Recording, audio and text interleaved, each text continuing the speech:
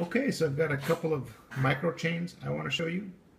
These are from Micro Train's Nth Scale Graffiti edition. So here's the first one. It's the Santa Fe train. Box card. Slightly weathered. Here's the other side. This side doesn't have any graffiti on it, but the details on it real nice. Real clear. You can see there the graffiti on this one. Next one I want to show you is a Gold West service box car.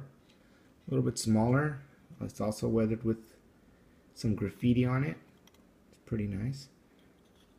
Again, these great details. And then no graffiti on the other side. And then another Gold West service. Same kind of a different but blue color with the graffiti on this side, but this one also has the graffiti on the other side. So this one's got double-sided graffiti on it. Seems very lightly weathered on this one.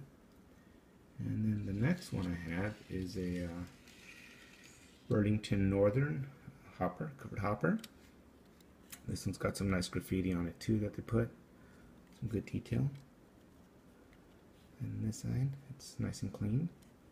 So these are just a couple of micro trains I wanted to show you that I happen to have from the Micro Trains Graffiti series. So I hope you like it.